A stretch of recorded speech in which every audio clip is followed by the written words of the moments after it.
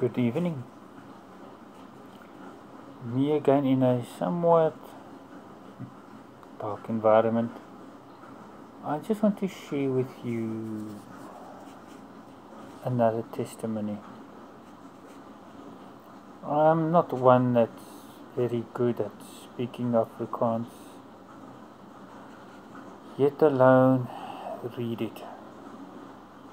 There are times that I battle to read Afrikaans because the words are so long and I mispronounce sometimes the words.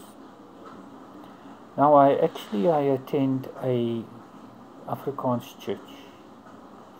Before COVID-19 we had prayer meetings and I would occasionally bring a short message, but my Afrikaans is not that good. I understand it.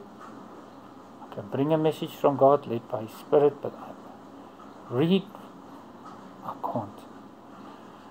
Really, I battle to read the Afrikaans. Well, one evening, God spoke to me and He placed a message on my heart.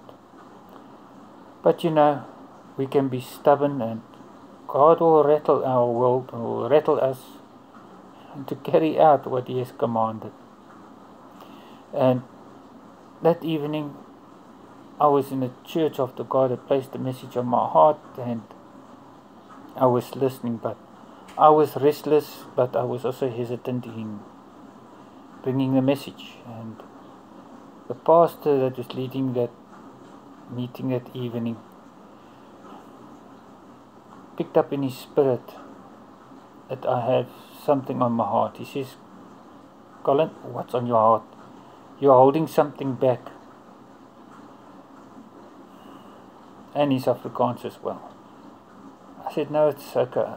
I wanted to bring a message, but I don't have the Bible with me." And on purpose I left my Bible with the intentions of not reading. So he took a thick old-fashioned Bible and placed it on my lap, and he says, "Colin, God placed a message on your heart, and you will bring the message tonight as you've been led by the Spirit of God." And I started to doubt, and he says, "Colin, where is your faith in God?" I said, "I can't read the Bible, Pastor. I can't read Afrikaans." He says, "Young man, where's your faith? Where's your faith in God? He's placed a message on your heart, and you will be bringing it tonight," he said sternly, but in a nice way. And he says, "Trust God." He says, "Open the Bible, read, and bring the message. We're waiting." And that day there was about 30 odd, 40 people. I wasn't nervous about it. It's just that I can't read Afrikaans. And that evening, I opened the Bible. I read the scripture smoothly. I brought the message in Afrikaans smoothly. And it had an impact on those people that evening in that church. One can learn a lesson. Listen to God. For a few words can make a huge difference in people's lives. And after bringing the message, I could see got some people on their knees. Others were confessing their sins, and others were crying and weeping. The message had a huge impact on people's lives that evening. And he says, "You see, young man, all you had to do was put faith in God and trust Him. Look how He is touching people now. What would have happened had you not carried out that message?"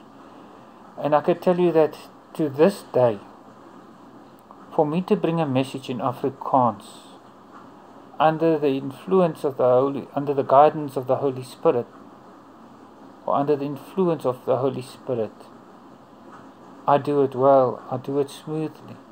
And it's not under my own strength or in my own strength, but it's the Holy Spirit who uses me to bring the message in Afrikaans. Ever since then, I've been able to read the Bible even fluently in Afrikaans.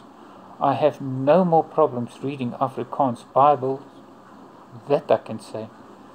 Give me an Afrikaans book to read, I battle.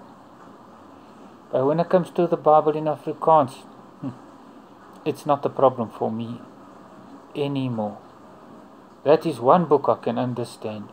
And when I do bring a message, it is also in Afrikaans, because I'm in an Afrikaans church. I bring it just as smoothly. All I want to say now is this evening, with God, nothing is impossible. Just have to trust Him. God bless.